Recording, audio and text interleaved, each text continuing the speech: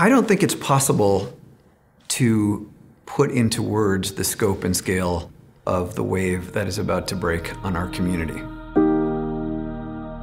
This will be a defining moment in our lives and in the lives of our children. How we respond today as a community is going to be embedded into our legacies. For JFS, we've been around for 128 years. In that time, we've always viewed our mission as being here for the most vulnerable in our community. And today, that's no different. I don't know where I would be without the help of JFS, making me feel like part of the community instead of sleeping in a doorway. From the moment we arrived in America, we never felt alone. Rental assistance, medication. JFS had the avenue and the navigation I needed to get back on my feet. What JFS gave me was the confidence that my family would be taken care of, but also that I can take care of myself. Because of places like this, there's a lot less homeless people out here. That was my last resort, and you guys were there for me.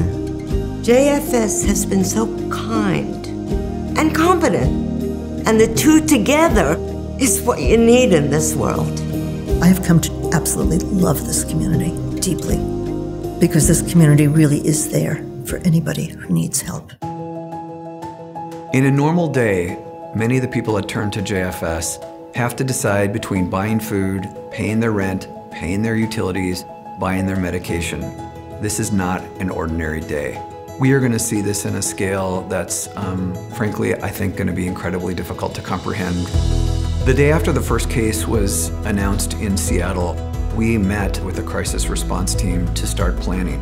We've been doing things in a particular way, very face-to-face for 128 years. Within a week, we had to completely stand up an entirely different model. Our counselors are ready to do online counseling. Case managers are ready to support you. We are anticipating a tremendous increase in the amount and need of home delivery.